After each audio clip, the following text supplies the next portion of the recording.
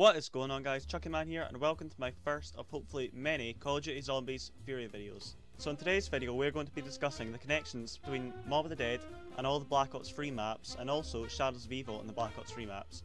So basically there are lots of different things that connect to just Mob of the Dead and Shadows of Evil within, let's say, the Origins universe, okay?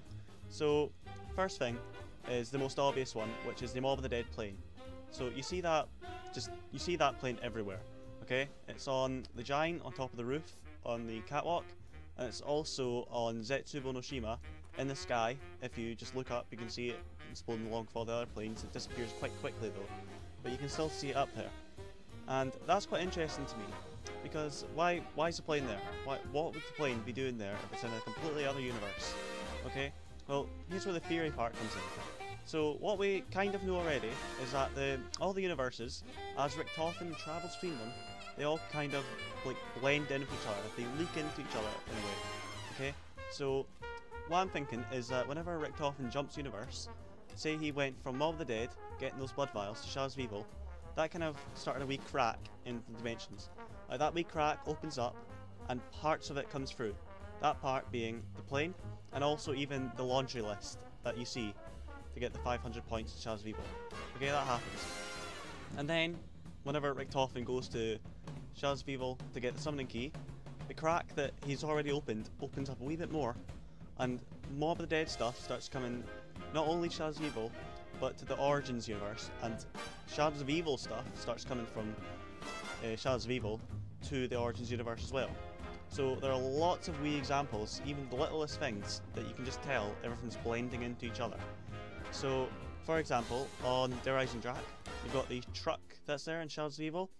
That's there floating, whatever it's doing, on the bridge part just outside the first door, the main door. And then you've also got in Zetsubo no Shima, in the distance, you can see the boat from Shadows of Evil, which is quite interesting, in my opinion. And then you've also got like lots just of little things, okay, that are blending in. And one thing I actually forgot to mention was that even the Origins universe, whenever you first travel from that, that's slightly blending in as well to Zetsubo no Shima, let's say. Okay, you can see the sky. The sky of Origins is this massive blue thing. It's like, I don't even know what it is, it's probably a Garfa or something. But you can see that there. And you can kind of see that on Zetsubo no Shima. Whenever the explosion happens and the Mob of the Dead plane comes out, it resembles the sky in that. Okay, so also, you get on Zetsubo the Shadows of Evil poster. Because if you notice carefully, it's inside one of the windows, I think, down in the, oh, what room is it, where the purple water is, where you can activate the Easter egg song. And yeah, you just get little things like that, which are quite interesting to me. And there's even, now this might be taking it a bit too far here, but there's even like just much smaller things which you might notice that are quite interesting to me. So you've got the, let's say, the dog heads on Mob of the Dead. Okay, you get those, you kill zombies, and you fill those up. And, as I say, it might be a bit too far, but on Der Eisendrache, you shoot heads, or you activate heads, and they eat the zombies as well. So, you've got two heads, and they do the exact same thing, and you get a reward for doing them. That's quite interesting to me. There's even, on, let's say, Shadows of Evil, you get the power. The way you turn that on is you go into a certain mode, and you shoot it with electricity. That's what you do in Mob of the Dead. You go into Afterlife mode, and you shoot it with electricity. And, you know, you can see that those are the same. That's happening there. And that's really interesting to me. So, even just little things like that, they're all moulding into each other. So, yeah, what in the end does this mean? Is what I'm thinking. So, like, it means that all the universes are blended together.